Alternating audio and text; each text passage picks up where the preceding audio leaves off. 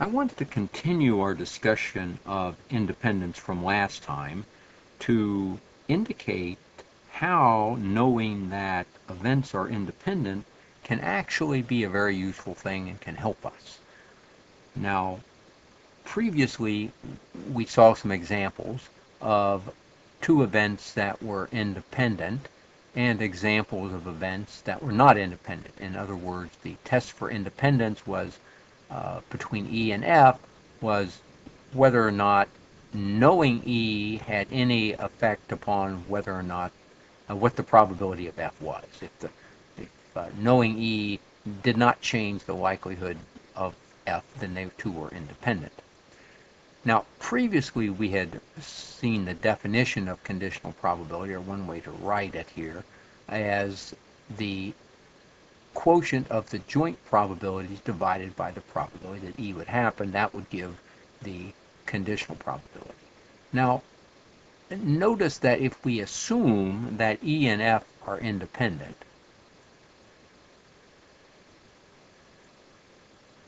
then we can rewrite this equation.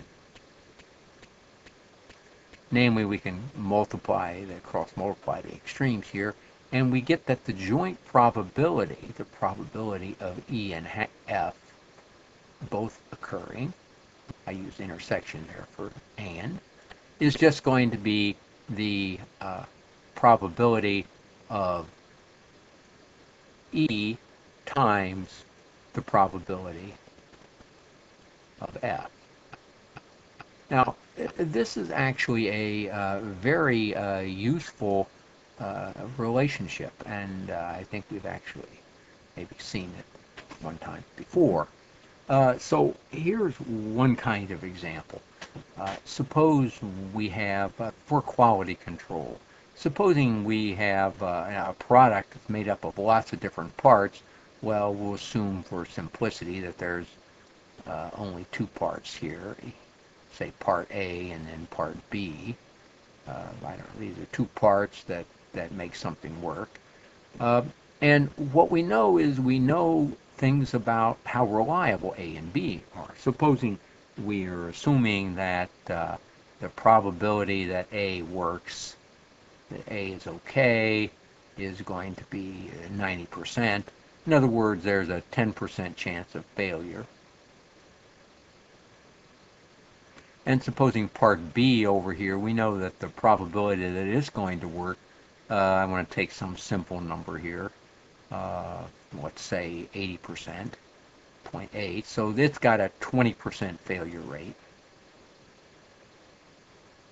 And what we're interested in is what's the probability that the whole system works, or complementary, what's the likelihood, what's the failure rate of the whole system built up of these two parts. Okay, so how do we figure out the probability that the whole system works? Well, our system is a simple system here, built up of two parts. So that just means that because these are lined up in series here, and so if one fails, then the whole system fails. So if the whole system is going to work, we have to have A is going to have to be okay, and part B is also going to have to be okay. Well, notice this is an and here. So this is just the joint probability of two things. So this will be just the probability of A times the probability of B working. I should have said that. If we are assuming that the two parts are independent. So that's the advantage of having independent parts. Otherwise, it's going to be really hard to figure out the probability that they both work. But if you assume they're independent, it's a piece of cake. Okay, so what's the probability that A is going to be okay? That's going to be 90% of the time. What's the probability that B is okay? Well, that's 80% of the time.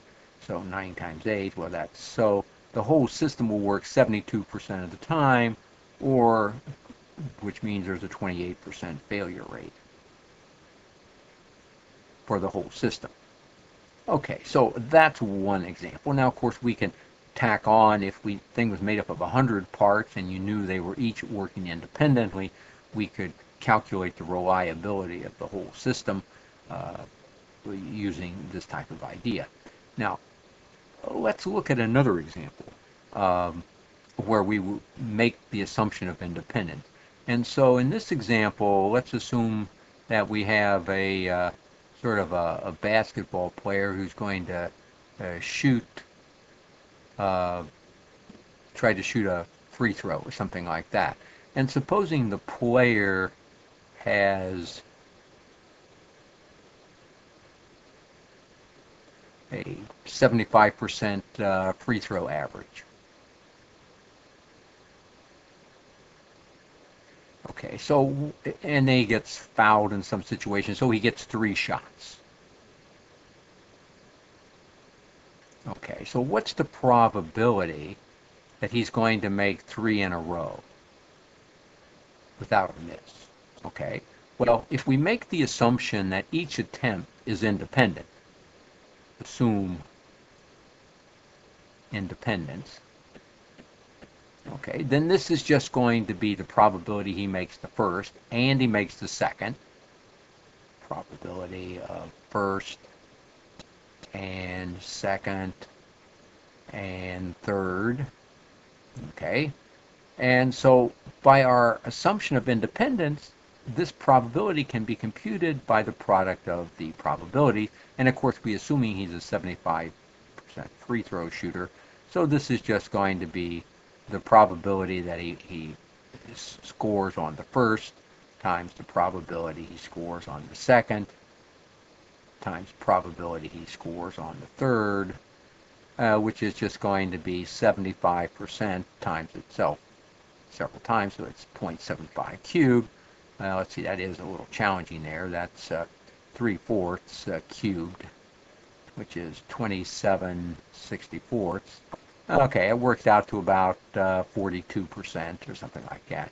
So basically, the 75% free throw shooter, if we assume that each shot is independent, he's got a 42% chance of making 3 in a row.